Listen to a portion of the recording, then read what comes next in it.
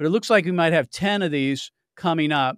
The biggest prize, I would say, for the other side is in Florida with Amendment 4. Speak to these, if you would, and bring some clarity to what pro-lifers need to be thinking about as we face these November ballot measures. Yeah. Well, first of all, the reason why you're correct about Florida being the big prize, there's a 60% threshold the pro-aborts have to cross to get that to pass. Mm-hmm. And if they can pass it in a deep red state with a red governor, and especially a governor who's come out opposed to the amendment, if they can pass it there, the sky's the limit in their view.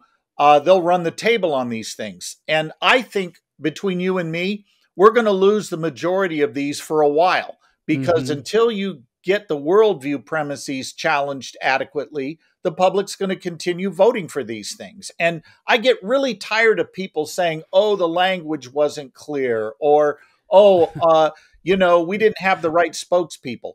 Garbage. No, people know what this is. They know these amendments are about abortion. Let's not be condescending to them, okay?